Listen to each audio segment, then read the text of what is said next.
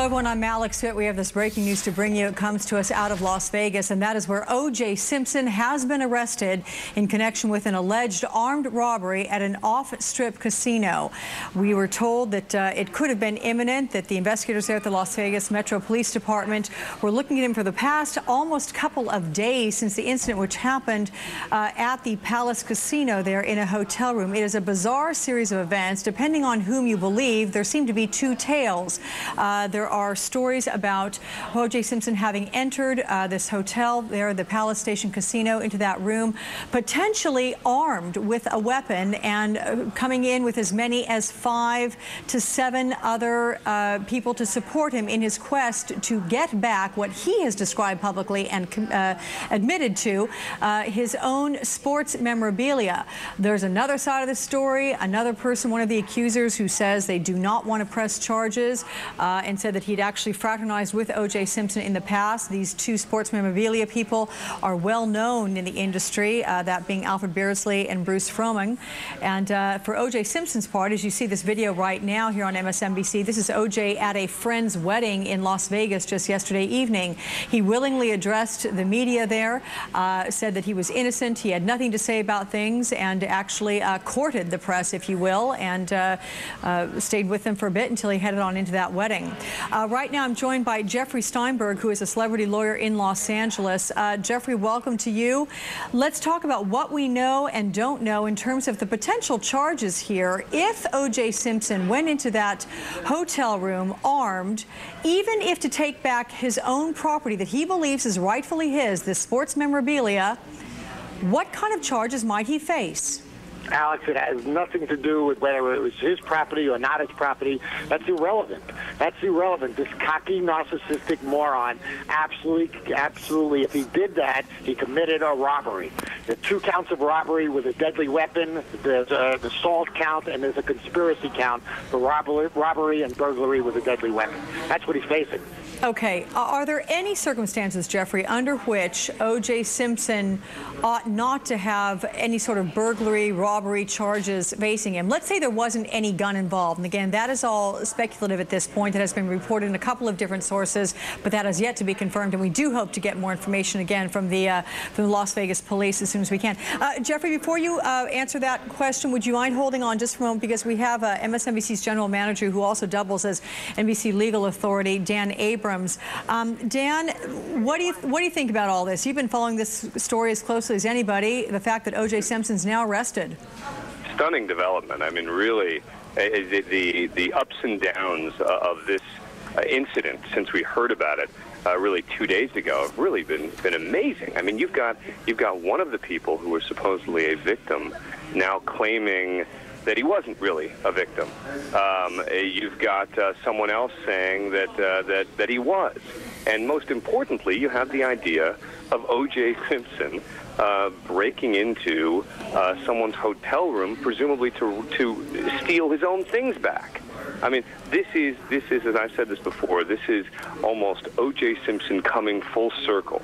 It reminds me of that scene from the movie Trading Places, where Dan Aykroyd is sitting there completely disheveled, stealing food off the table at a party with a gun in his hand. And it almost seems like that's where OJ has gone, that he's just sunk to this point that is so low. You know, it's hard. Some would say it's hard to get lower than killing 2 people. But O.J. Simpson in his life now seems to have really sunk to a new low. Yeah. You know, Dan, I'm sure you've seen the video of O.J. as he was entering into that wedding that he attended last night, one of his friends' wedding there in North Las Vegas. When you watch him addressing the media, he seems so jovial, so confident, as if he's courting the media. You know, it's as if he has a completely unrealistic view of the world and how he is perceived. Wouldn't you agree? To O.J. Simpson, anything that he has done wrong is somebody else's fault. That has always been O.J.'s M.O. Even dating back to when Nicole was accusing him of beating her. O.J. always diverts the blame. And I am certain that what we are going to hear from O.J. Simpson and what O.J. Simpson said to the authorities is that it was somebody else's fault, that there was either a misunderstanding or he was lied to or that they've got it all wrong. I mean, I remember talking to O.J. Simpson at length in the hallways at the civil trial when he was in the second trial when he was being sued by the Goldman and Brown families. And he would focus on this minutia in the case that had nothing to do with the actual evidence. And he would get obsessed with it. And he would then focus on how the media and the authorities were all out to get him.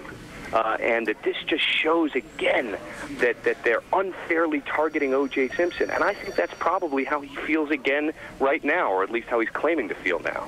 Of course, that civil case, one that he very dramatically lost at the hands of the prosecutor, John Q. Kelly. I mean, he's a man who owes millions of dollars now to the the state of his ex-wife, former wife, and the Goldmans. And what's interesting about that, Alex, is when I first heard about this, I kind of thought that O.J. Simpson was going to be involved in some sort of robbery for money, that O.J. can't make any money because any money he makes he's supposed to give to the Goldman and Brown families. So if he's going to get any money, it's got to be effectively illegally or under the table. And so when I first heard this story, I thought, oh, my goodness.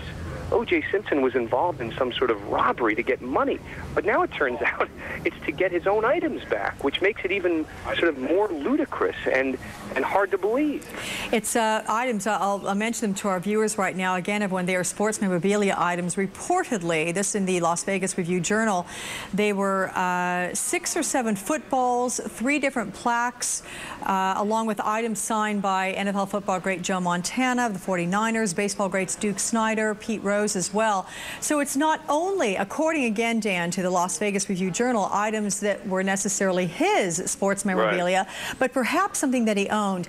Dan, in the interest of being fair here, here's somebody who has been accused of something. He has been arrested, but of course, no one is found guilty until proven so in a court of law. So are there any circumstances under which you, Dan, could conceive that O.J. Simpson would be innocent because these items he truly perceives as being his own property?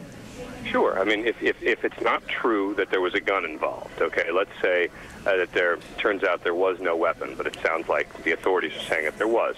But if there was no weapon and O.J. Simpson believed that these items belonged to him and he then simply went to try to retrieve them, then that's not a crime.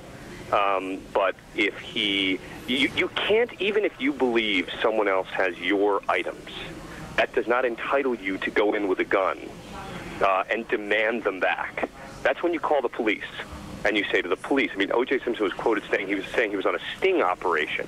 O.J. Simpson doesn't have the right to be on a sting operation. Individual citizens can't go on sting operations. Only the authorities can go on sting operations. So even by O.J.'s own words, him using the term sting operation is problematic. Because citizens can't do that. But look, you're right that there are going to be elements of the crime that they're going to have to show. They're going to have to show a certain level of intent, etc. They're going to have to show that there was a weapon involved. And they're going to have to show, for example, that O.J. Simpson wasn't duped. I mean, let's assume for a moment that someone said to O.J., hey, just come along with us. We're going to go find some of your stuff.